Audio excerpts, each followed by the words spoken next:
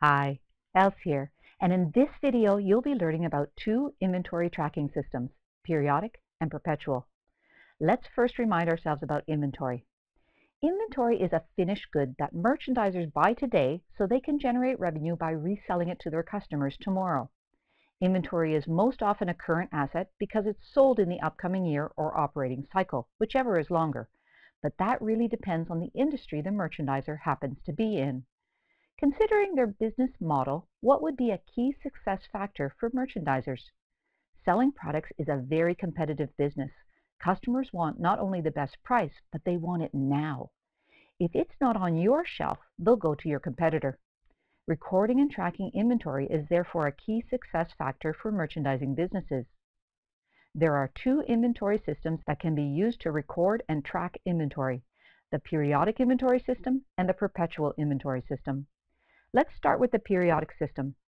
Periodic means happening occasionally, at set intervals. To demonstrate the periodic system, let's use an example. Say you're a retailer and you purchase 25 units of inventory on June 1st, and then another 52 units on June 16th. Using the periodic inventory system, you record both purchases as increases to a purchases account. The purchases account is where you track your inventory. Now you know how many units you've purchased, a total of 77. Say you sell inventory throughout the whole month. What do you record when you sell the inventory? You record the sales revenue and the cash increased or accounts receivable increasing, but the purchases account will still show 77 units. Inventory sold is not removed from the purchases account.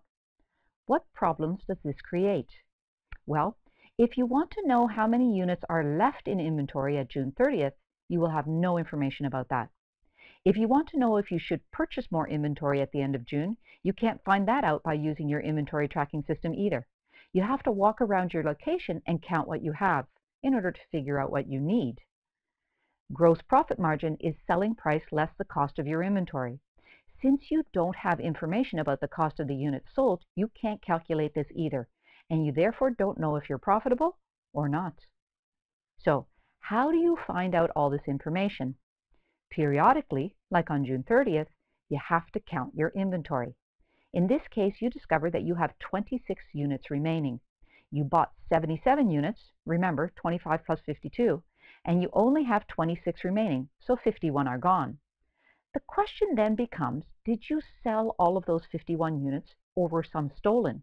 Actually, when you use the periodic inventory system, you assume that all the inventory gone has been sold.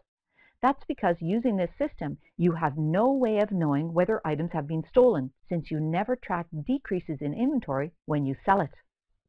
Let's summarize the periodic system tracking of inventory.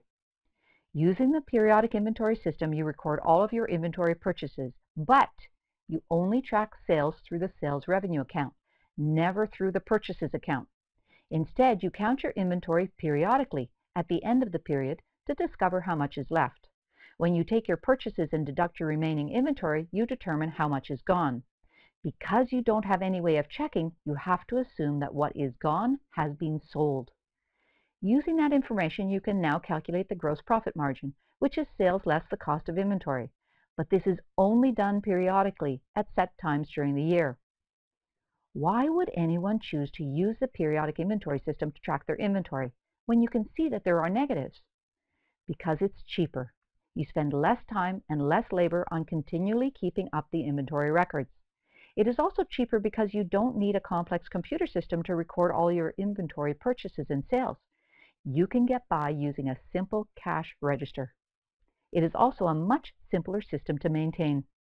So, there are both advantages and disadvantages to a periodic inventory system.